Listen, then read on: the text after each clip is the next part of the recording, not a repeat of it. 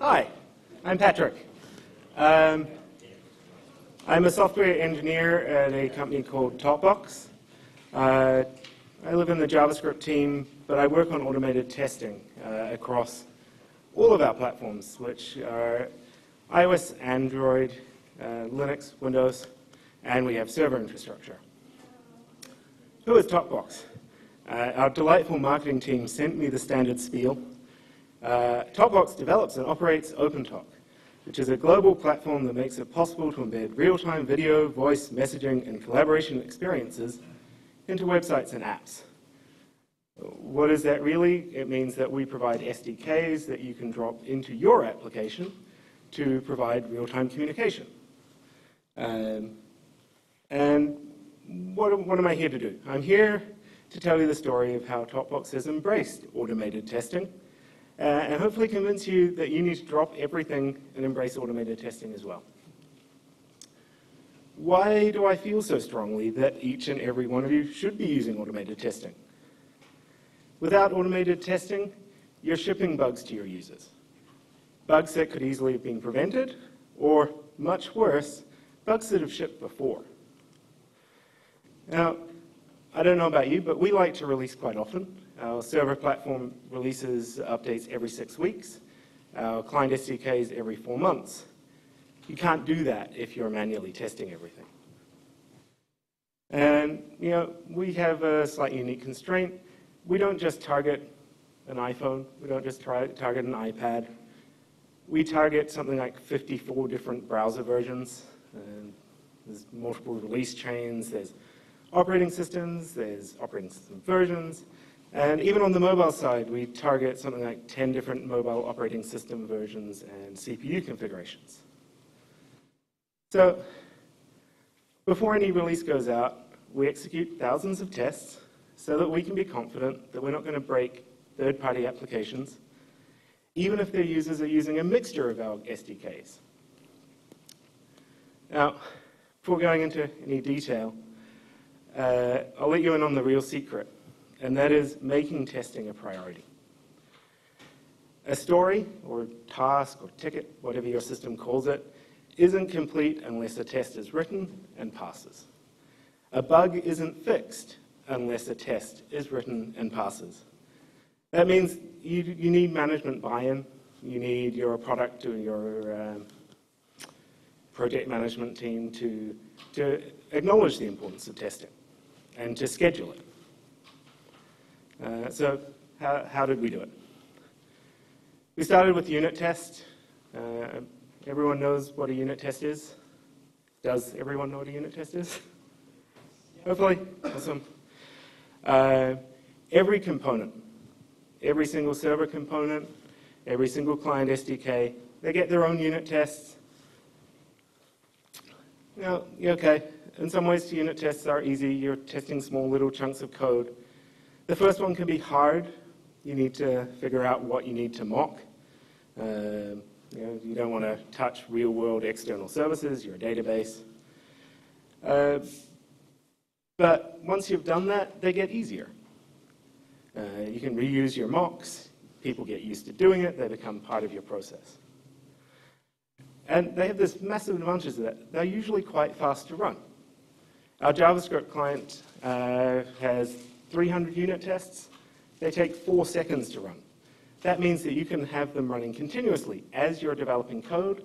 Every time you hit save in a file, browser opens somewhere in the background, the tests run.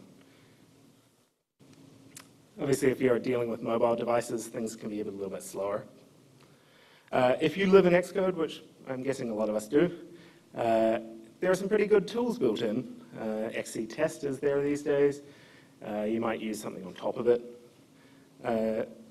I've played with Xcode Server. I use it a little bit.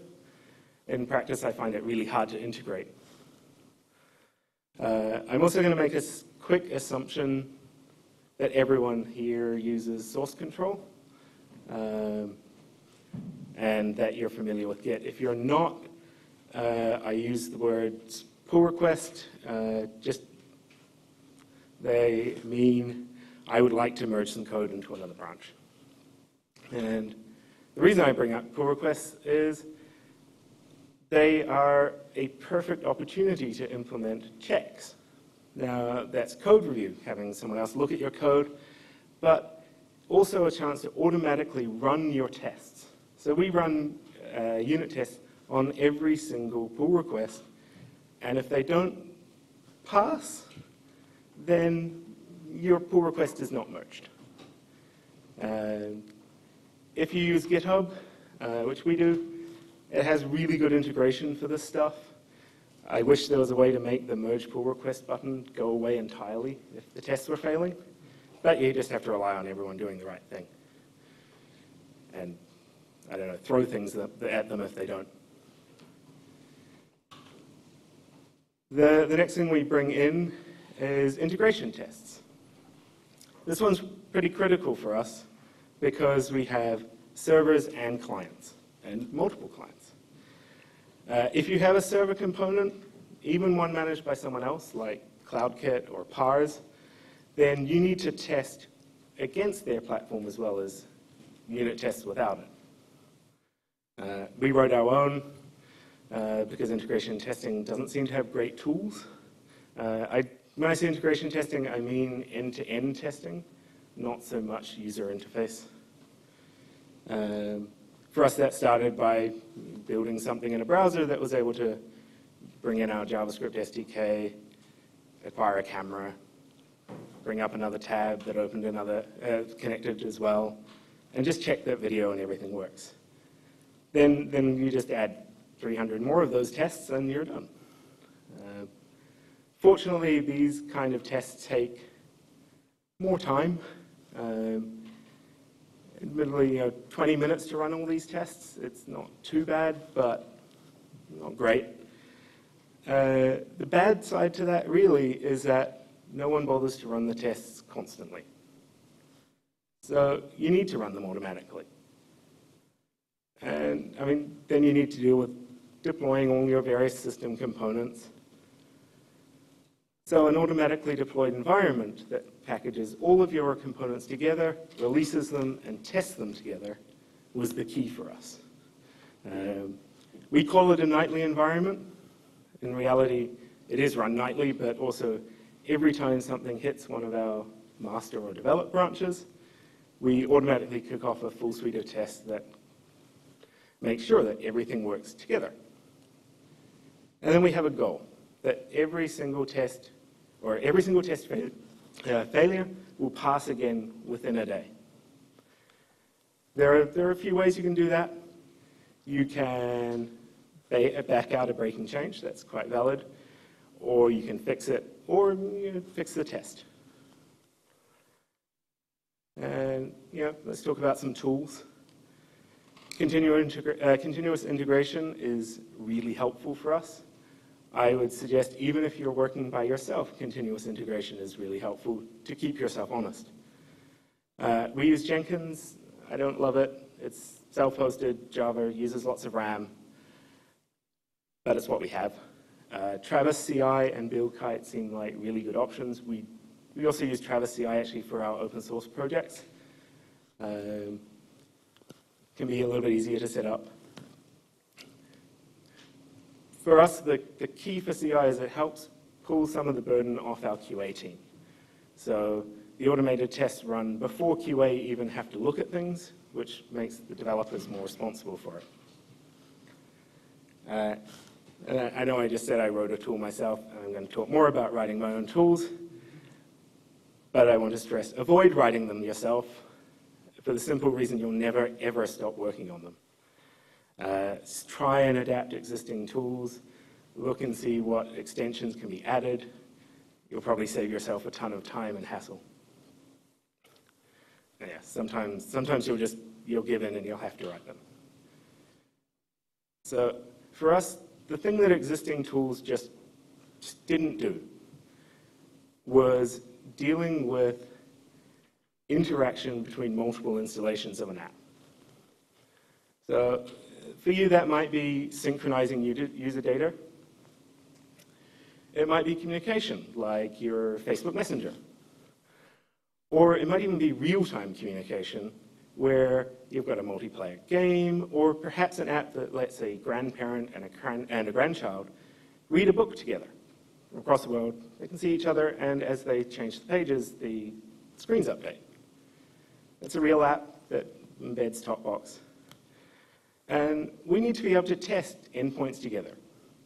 So before a release, we need to make sure that browsers and mobile devices are able to talk to each other. That video will flow, that audio flows, that data flows. And for that, we need to be able to bring multiple endpoints online in a single test.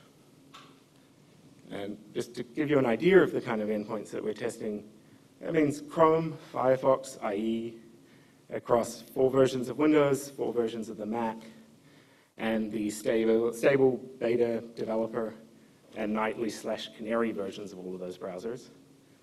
On mobile, that means 32-bit and 64-bit on iOS 7, 8, and 9, and recent versions of Android with both ARM and Intel processors. And of course, we can't forget about users who haven't upgraded yet.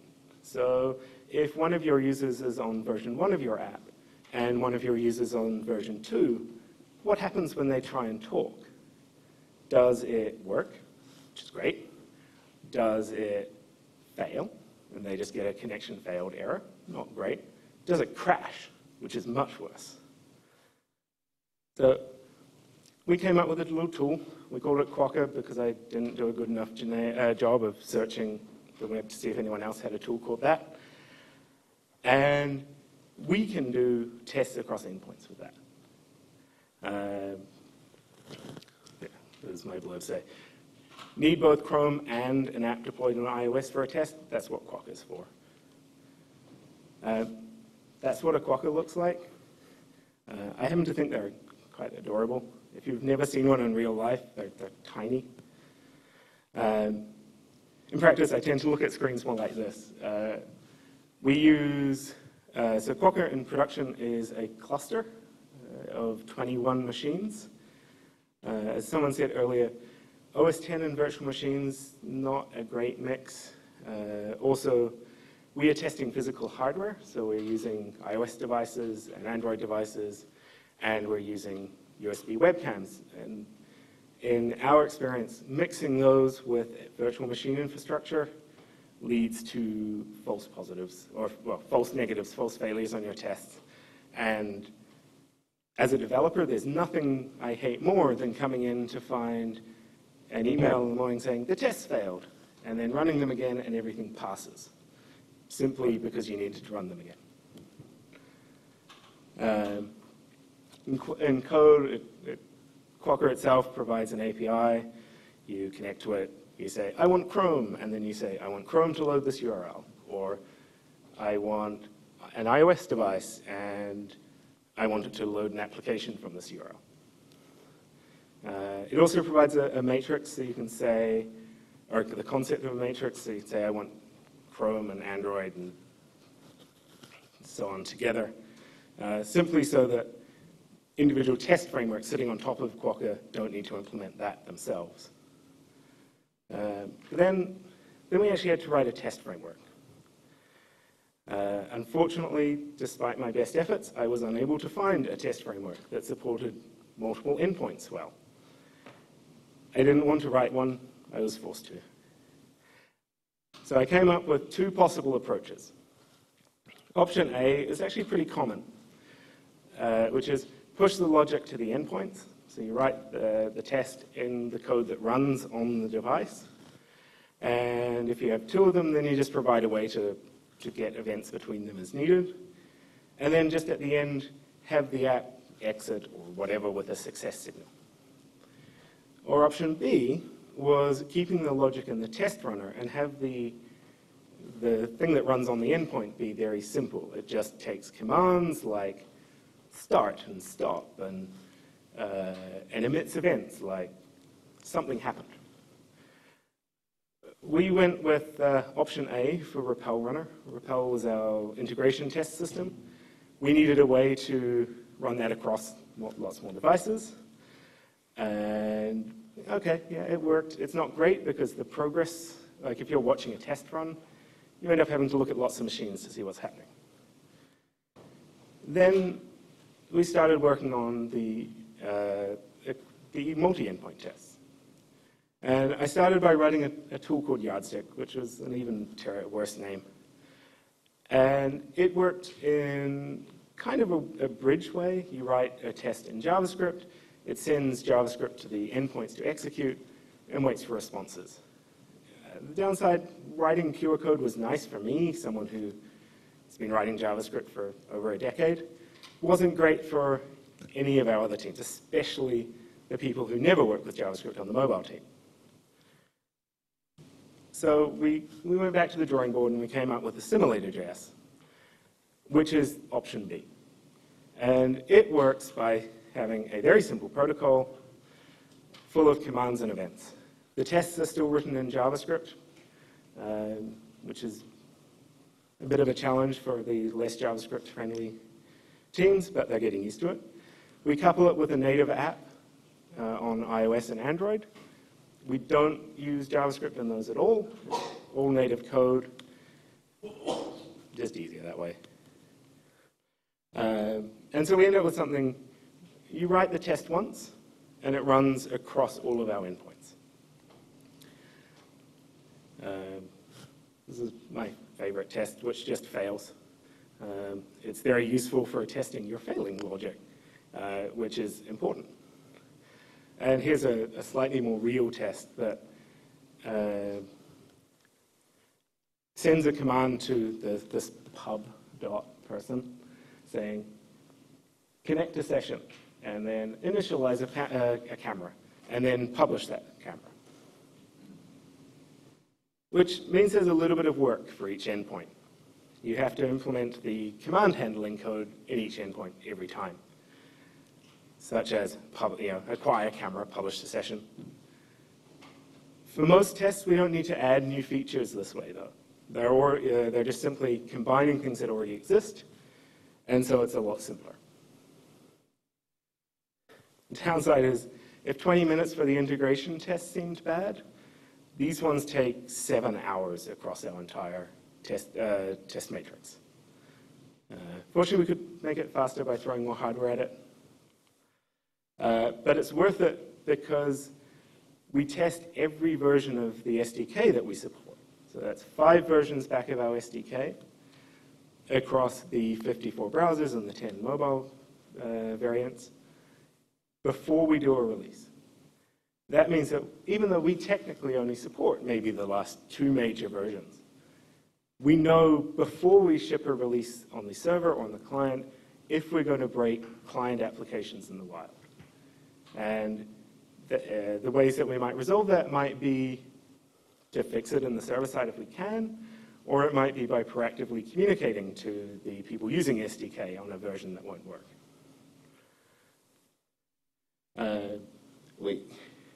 We also have this fun other thing that we deal with.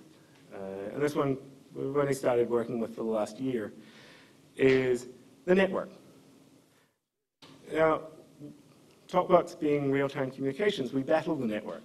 It can be particularly unforgiving of things like high latency, low bandwidth, jitter, packet loss.